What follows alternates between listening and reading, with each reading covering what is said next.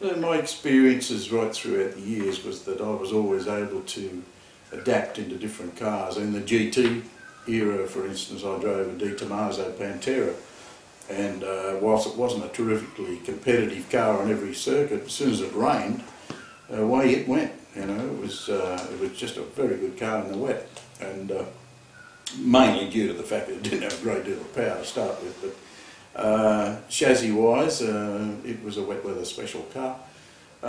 Those experiences I've got in there. The number of cars that I've driven over the years is phenomenal, hundreds of different motor cars, and great experiences right throughout life. Right now, we're going to take you to Neil Crompton. Adding some spice to this weekend's sports sedan and GT race, an old stager, a man in a new vehicle. Kevin Bartlett, the new Pantera, is a fascinating motor car. It's a good-looking beast, isn't it? Yeah, it's quite a good thing. We've raced it twice, once at Amaroo Park and the other time at Winton. We're pretty fortunate at Winton and one in the wet. It's not going to rain here, obviously, but yeah, it's quite a good car. Concept's fantastic. Barry Locke's the builder and designer of the car, and it's owned and sponsored by the toy shop mainly, and it's got various sponsors on the car, which obviously people will see as it goes around. The concept's good. There's a long way to go with it as far as the chassis is concerned, and the engine power plant we have in has got a measly 500 horsepower. A measly 500 horsepower toy. Yeah, we've got a good engine coming. It's got 640, but I want to get the chassis right first. It must take you back to the old Formula 5000 days. Very reminiscent of a Formula 5000, in fact. It feels like a Formula 5000, really, with more aerodynamics, which it has got, which it is. I'm not quite at the rowdy stage as I was with Formula 5000s, of course, and I'll drive it accordingly to, well, depends how we get the chassis right. If it gets better, I'll drive it harder, but that's all. And plans to continue driving this car later in the year? Well, that's certainly up to the toy shop. I would say yes. We've got on pretty well. They're very nice people and very devoted to many, many things in motorsport. Must be very hard to get in and out of a Group A car and then into a car like this. Well, lately it hasn't been too hard to get out of a Group A car because I haven't been in one.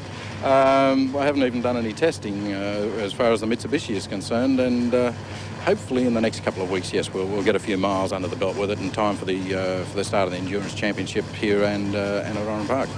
What about teething problems with the car? Inevitably, with a purpose-built motor car like this, there's drama. There doesn't seem to have been too many.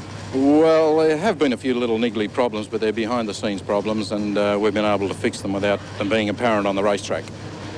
Happy with yesterday's form? Yeah, pretty good. Yeah. Look forward to seeing you throw the cat amongst the pigeons in today's race. Oh, very nice, yes. the white pussy cat. Thanks, Kevin. Kevin Bartlett looking good in the Comalco Wonderlic Sports Sedan Series. Here's Mike to read the grid. Thank you very much, Neil Crompton. Well, Kevin Bartlett, of course, there in that wild-looking Pantera, ready to come out onto the racetrack. Might be timely now to have a look through the grid, how they'll line up the top 12 today. From pole position is in fact car 5, Kevin Bartlett in the Pantera with a 50.27. Starting out of 2 is number 41, Mike Griffin in the Mazda RX-7. From 3 is car 3, Peter Fitzgerald in the Porsche. From 4, car number 77, John Burke in the Celica. From 5, car 50, Peter McLeod in the Mazda RX-7. From 6 is car 14, Keith Carling in a Mazda. From position 7, 104, Gary Scott of Queensland in the Nissan Bluebird. From 8, car 49, Bob Tyndall in the Tirana. From 9.57, John Vernon in the Escort. From 10.43, Ian Stones in a Mazda. From 11, 105, Glenn Seaton in the Nissan Pulsar. Rounding off the top 12, number 11, Bill Attard in the Mazda RX-7. Then, of course, Chris Hones, Simon Harricks, who I don't think will be starting due to problems earlier today, Graham Nolan, Mal Rose, Albert Cedars, Michael Caruso, Nick Middenway, Ken Davidson, Wally Kramer, Graham Bailey, Michael Jacobson of Victoria, Ray Butterworth and Steve Wosley. So it's a fairly strong-looking field. 25, probably take out 1 or 2 there. 23 starters. Simon Harricks, I don't think will be starting. There's 23 starters, and of course, it's over 10 laps. The Comalco Wonderlic Sports Sedan Series, round 4. Lap record for this category is 50.9 seconds, held by Brian Thompson in that Mercedes of his. And Kevin Bartlett has qualified under that time. It'll be interesting to see if he can, in fact, better the lap record in this race. I wouldn't mind betting that he can with a clean start. I think he probably can. In fact, Gary, the car is, well, as Kevin described before, a pretty mean-looking beast. He wasn't wrong. Brian Thompson, just talking of him, is in Canada this weekend, so won't be competing at this round, which is in fact the final round of the Comalco Wonderlic Sports Sedan Series. There's Mike Griffin in the RX-7 Mazda.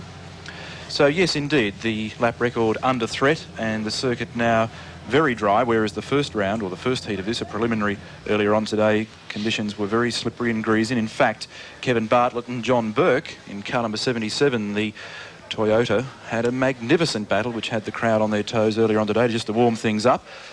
And we're looking forward to now what I hope will be a repeat performance of the same kind of action. So KB getting a heart starter here by the look of it, just to get him back in gear again.